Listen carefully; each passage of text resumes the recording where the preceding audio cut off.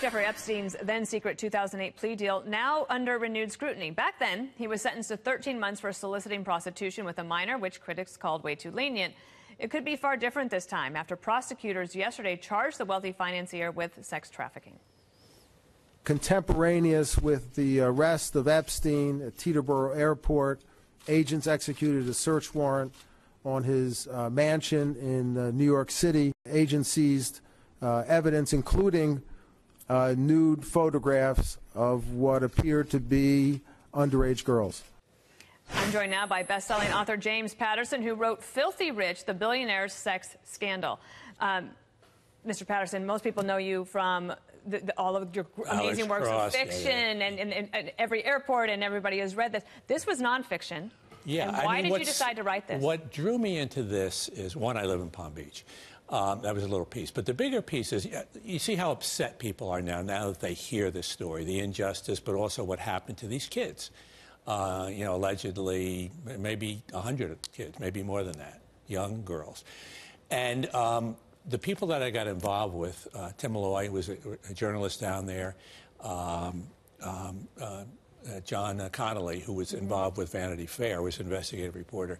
They felt this hurt and this pain and whatever right from 2006, and it never went away and it never got solved. And they just felt it was such a terrible thing. And then I said, well, you know what? We were originally going to do a documentary movie, and I said, no, I want to do a book. And so you hired investigators to dig into this. Yeah, we had 3 nasty, heavy-duty private eyes who went around and dug up as much as we could.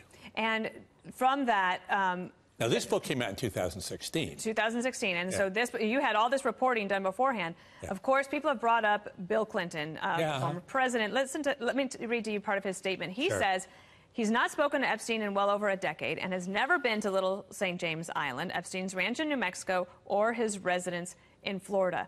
But you did have Joe Lockhart saying this on CNN just a little bit ago, talking about the number of flights being much larger than the number that the Clintons said last night. Let's watch that. Sure. On the Clinton matter, I stay in touch with the foundation, and I know, to clear up the trips versus the flights. I think the number was 26 or 27. Each of these trips, and I've been on many of these trips where you go to Asia or you go to Africa, and each flight is counted. So each trip will be 6 or 7 different flights. I know most of the Clinton circle. Jeffrey Epstein's not part of it. And then you write in the book, for Epstein, getting on that plane with Clinton was more like a moment in Caddyshack, the one in which the groundhog peeks out from his hole in the golf course. From therein, Jeffrey Epstein was like the mole in a game of whack-a-mole. It was only a matter of time before he'd be caught. Was this sort of an open secret, what was happening down in Palm Beach? Or here in New York no, I don't think people knew. I mean, I think people who were saying they had no idea, I believe it. You believe Bill Clinton didn't know? Oh, absolutely. Absolutely. And I know Trump didn't know. Nobody. President Trump said earlier. I'm bringing, friends of mine are coming, and they live on the street. And they didn't know. They didn't know. No, who would know this? I can understand that. Yeah. How do you think Jeffrey Epstein actually made his money? That seems to be another mystery. That's one of the things that nobody has been able to figure out.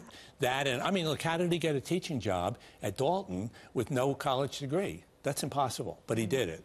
President Trump said earlier that he had a falling out with Epstein about 15 years ago. Do you know what that was about? Well, I know that there were some complaints about Epstein at Mar-a-Lago, and also I spoke to the head of the spa there, and she said that I said, "Did you ever meet Epstein?" She said, "Oh yes." She said he would come and he was inappropriate with some of the younger women there, and she said, "I went to Mr. Trump and Trump threw him out of the club." Kevin Spacey said this. This is in the book. Epstein's flown Bill Clinton to Africa on a private jet, not the Gulfstream he owns, but his Boeing 727, customized with its own trading floor so that the former president could promote his various and worthy causes. Just for fun, Chris Tucker, the comedian, Clinton's pal, Kevin Spacey, had tagged along for the ride.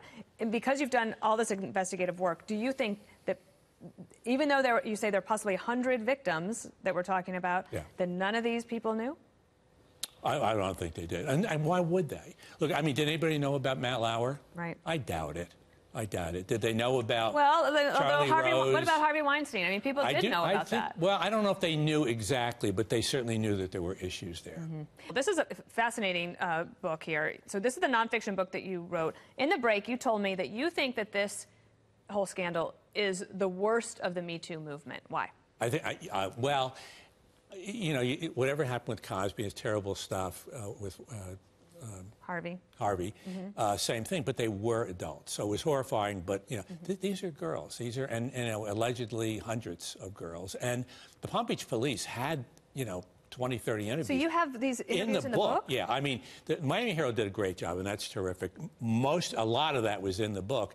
The one thing that they did get the girls as women, as 30-year-old women, and that's interesting. In the book, we have the police interviews of them when they were kids and what happened, and that's devastating. And the police had it all.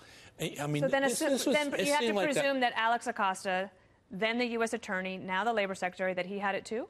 The rumors, yeah, oh, for sure. They had the evidence. And that's why the police department was blown away when they heard, and they heard like everybody else after it was a done deal, that there was a deal. They were like, this is impossible. You can't have thrown away all this evidence. Do you think it's because Epstein was so rich and powerful that he had the best lawyers?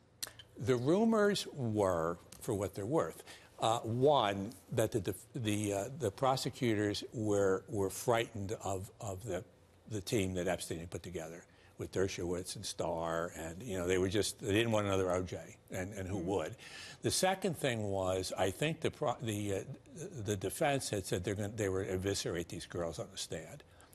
They were kids. They would paint them as prostitutes, and it would be a horror show. But then the other controversial thing is that the plea agreement is kept from the victim, so they don't know that all of this is happening, right? And that's a big bone of contention. Huge, and also that they give immunity to everyone attached, all the different people that were out procuring for Epstein. Yeah, so it's not like no one knew. Everybody. Like we talked earlier in the first block about that these famous people that knew Epstein that maybe they didn't know anything, but there were people who were helping him, and they got immunity. How is that?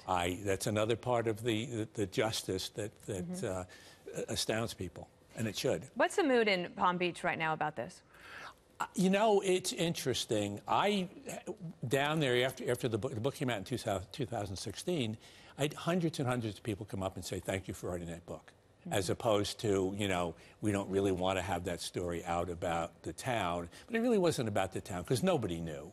I mean, you can't do something like that if anybody knows. I mean, I have friends who are in town right now. They live on that street. They didn't know. They live like two There's houses no one away. In the world of publishing today that can end a story like you. But how do you think this is going to end? This is no accident that we got him.